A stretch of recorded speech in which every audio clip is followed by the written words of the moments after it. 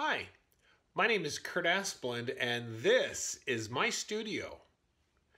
Over the weekend we were doing some cleaning up and I found this ship in a bottle. Kind of reminds me of the ocean, which reminded me of fish in the ocean, which reminded me of sharks in the ocean. I think it's time that we draw a little shark and some pirate's gold. Are you with me? Come on, matey. Let's set sail.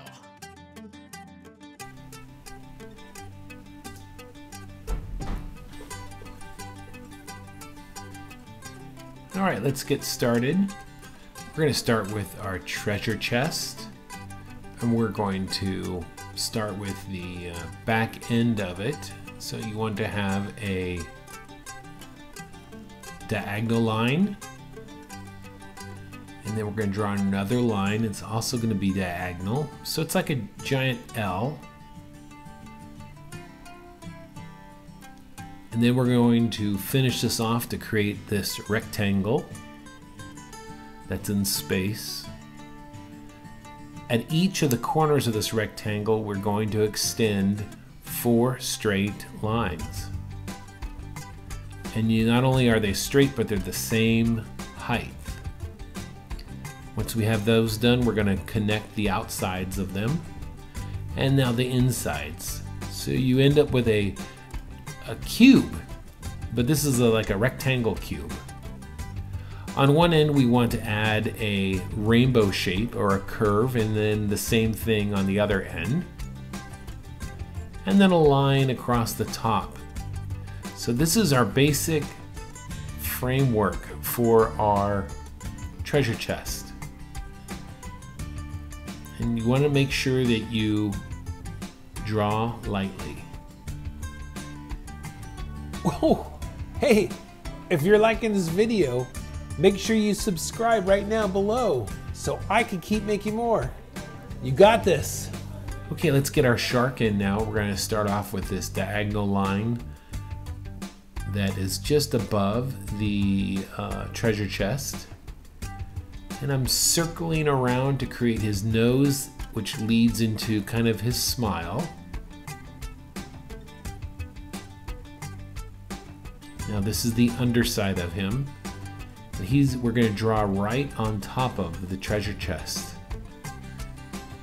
And we're going to curve it all the way around to get his tail, his back tail. Again, I always say keep things light because we're going to come in much darker. All right, the tail, make sure the top of the tail is a little bit longer and thinner than the bottom part of the tail. I noticed that on sharks, that the top part of their tail is a little bit longer than underneath. I've added his eye in and the rest of his tail in the back. I'm actually adding a second eye in. Now let's move on to his top fin. Yeah, that's gonna definitely be a nice big old shark fin there. And his side fins. I believe his side fins help him to swim up and down. Let's add some gills. Make sure you curve these gills. The gills will help define the surface of the side of the shark. Let's get some teeth in, adding some teeth going up and some teeth going down. If you start to fall behind, just pause the video and then you could keep drawing to get caught up.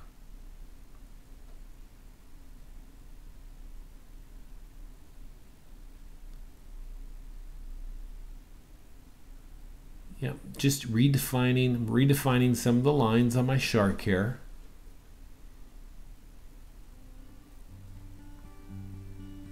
Let's go ahead and get some of the coral that's in the foreground. When I say the word foreground, that means objects that are closer to the viewer. So we're going to start with a rather large circle, a smaller circle in front, and then another circle behind. All right, we're going to add some more circles here, all overlapping one another. A big one in back and two in front. So you can see by these shapes, we're using overlap to give a sense that one shape is in front of the other. All right, we're going to add some rocks underneath by creating these little squiggles. Now let's go to the back right-hand corner of our drawing and add some seaweed way in the background. So I start off with a horizontal line, and now I'm just making some very light squiggles. It's really important that we keep this back area light.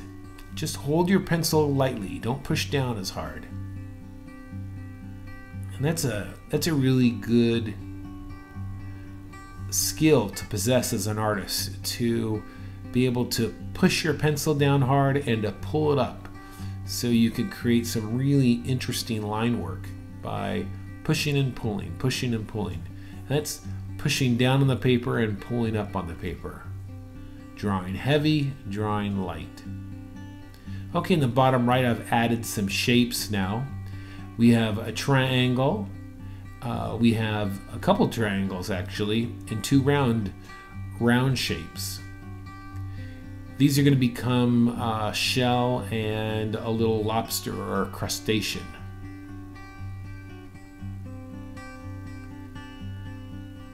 So this whole part of our drawing is what would be called the under drawing. This gives us guidelines, just like your skeleton of your body, or if you're building a house, you would have all your wooden under part of your house. All right, let's move over to the eye of the shark. Let's start darkening some lines here. So we're going to darken in his eye.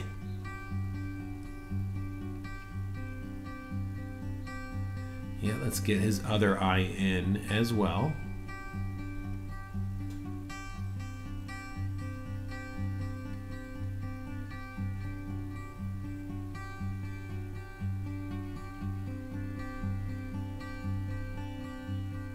All right, starting to work on his smile here. Sweeping, trying to make a nice smooth curve coming around. Yep, I'm going to stop just short of that top fin of his. At the same time, I'm revisiting some of these lines and darkening them in. There's some of his teeth now.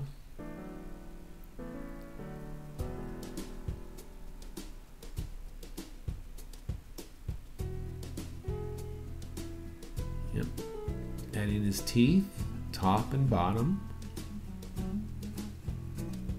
Adding some nostrils for him to breathe on his nose. And now the underside. And I'm gonna make sure this is a nice thick line, but I want to stop short of that fin. So I want to draw that fin,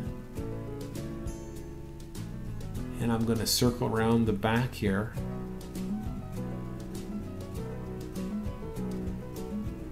Let's get that. I think it's called a dorsal fin. If I'm wrong, comment. Give me a comment. Tell me what these fins are called, if you know what they're called. I'm not really a shark expert. I can draw them. I just don't know a lot about them. Okay, so the top of his body I've made sure is a straight line. This will cause interest by having straight versus curve. So we got some nice curves for his gills coming through, and the back side of his body. Again, the underside of his tail is shorter than the top side. Another small fin in the back there. And I'm just going to circle around and have it match up. Oh, look at this. I'm not too satisfied with that last little curve I made, but I'm just going to draw right on top of it, and we're going to leave it in place, and that will add some character to my drawings. So you can see even I don't hit my lines perfectly, but that's okay. I think that gives drawings a lot of life. Okay, moving on now, let's get some of this treasure chest in. Thick line on the bottom, going around the side there.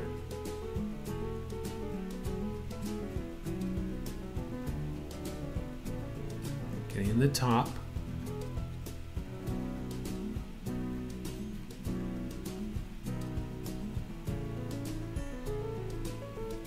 Yep. Front end where it opens.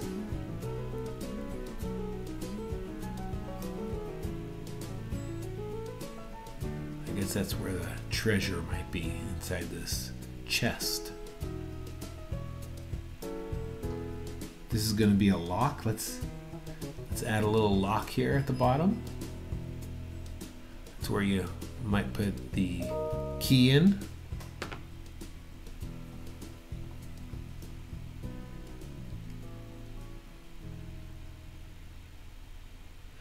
Alright, I'm just going to redefine this lock, give it a little bit of weight there. Let's get the straps that go over the top of this chest. Make sure that you're following the surface so they have a slight curve to them. Yep, one on the right side. And then when it gets to the lower part, it goes straight down.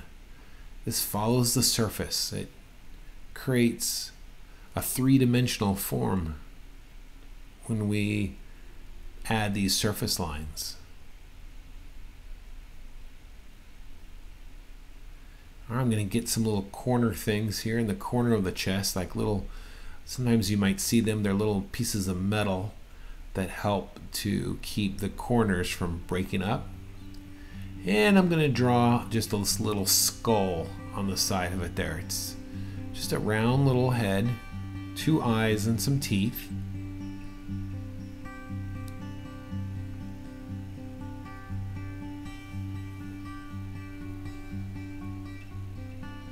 Let's go ahead and work on some of this coral now that's in front of our drawing. These first three pieces are going to be nice and round with kind of a squiggly pattern on the inside. Here we go. Just get some squigglies, like almost like a snake was going across the top of them. And draw it slowly, so you could kind of follow the squiggle pattern. It doesn't have to be exactly like mine. Just make sure that your lines are squiggly. What this does is this is creating texture. So on these three objects, with these squiggly lines, we're creating texture. And that creates interest, because on each of the different objects we might have a different texture. So on this coral, you get a sense that, wow, this is organic, and it can have a hard surface to it, which is different than what we have on top of the chest or the sea floor. So I'm going to add squiggles to all three of these shapes, these three volumes. That'll give a sense that this coral is growing right in front of us. Now the other three in the back behind that, I'm making more leafy shape, like giant leaves. So I've started with one single line in the middle to create a vein and branching that off. And now I'm doing the same for the other two. So you get this really nice contrast with the coral in front to this leafy pattern behind that. And that always adds interest to a drawing.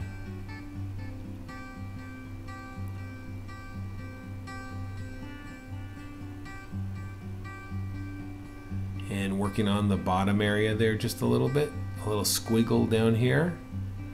It could be rocks, it could be something in the sand. Adding a little thickness by adding a double line.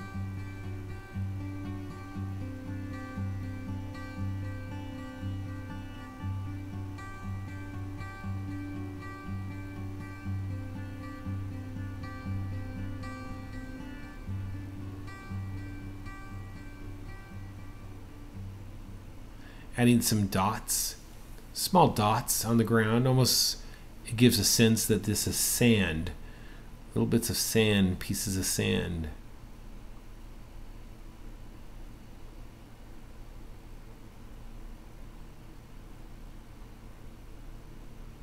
All right, let's work on this shell here that's in front of the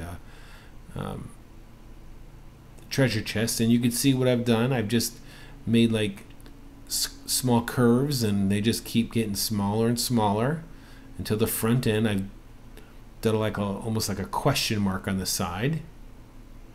And now right next to that shell we're going to put our little crustacean, drawing like the claws, his claws, and a little zigzag line inside each one of these ovals. A little zigzag down the outside, and there's what his claws might look like. Couple eyes.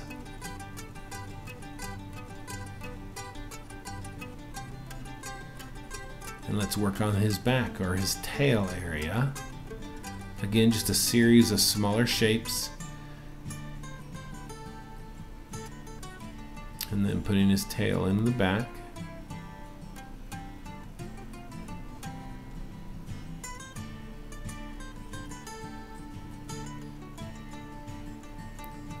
Again, adding some different sort of texture to his surface. Maybe they're little dots.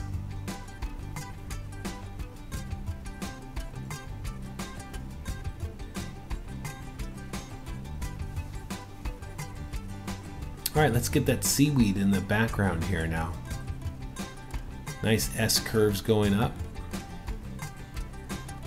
Just drawing and enjoying them. Just thinking of these things waving in the sea, in the salt water. Squiggly lines. This here could be a kelp forest. Whoever thought that you would have a forest that grows underwater? Well, a lot of times you have a lot of kelp that does that.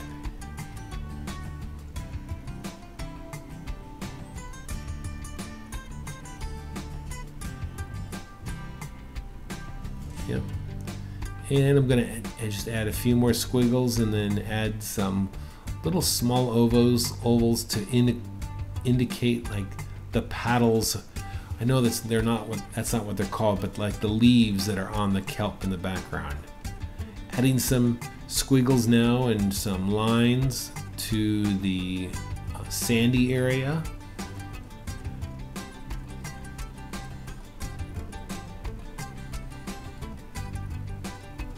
Adding some surface lines to the side of our treasure chest. This has a sense of wood and it's flat. That looks a great contrast with that shell right next to it.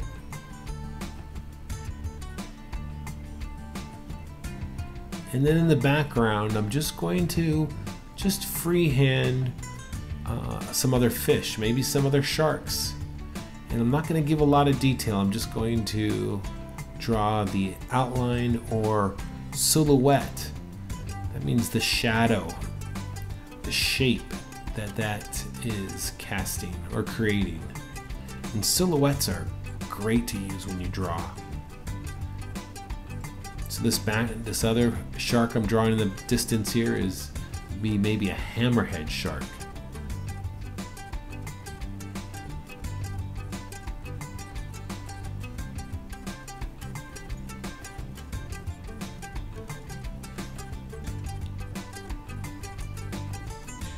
All right. I think you all did a very good job. I'm sure these look excellent. All right, we'll keep on drawing.